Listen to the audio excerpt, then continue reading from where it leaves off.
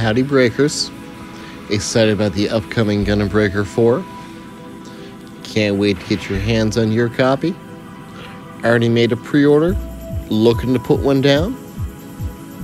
Well, hold on, before you do, put a pause on it.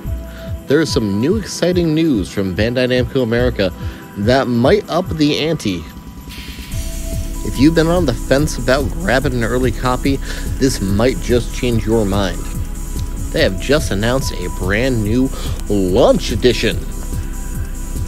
Completely replacing the Standard Edition, the Launch Edition comes with a handful of awesome goodies. You get the base game reversible cover art, something people have been clamoring for. On one side you get cool Japanese art, the other side the North American that we're used to. Also get the super rad 11x17 poster depicting the brand new early grade Gunbarrel Strike in all its gun barreling glory. Of course, the pre-order builder's parts are also there. But in addition, there's now the Recirculation color RX78 that you can get as an early unlock in-game.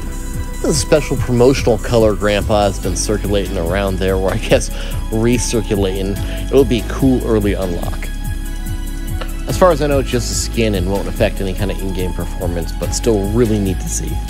Now you're probably asking, MC, what if I already went through the effort of pre-ordering my Standard Edition Gundam Breaker off the Bandai Namco website, and I already put my money down, I already paid my $99 shipping Canadian, and my $99 shipping game. Am I just supposed to pay for it again? No sir, you get an upgrade. Upgrade. Every Standard Edition copy has been upgraded for free to the Launch Edition, while supplies last, of course. Now to answer some common questions here, this will replace the base game outright at the same cost as the base game.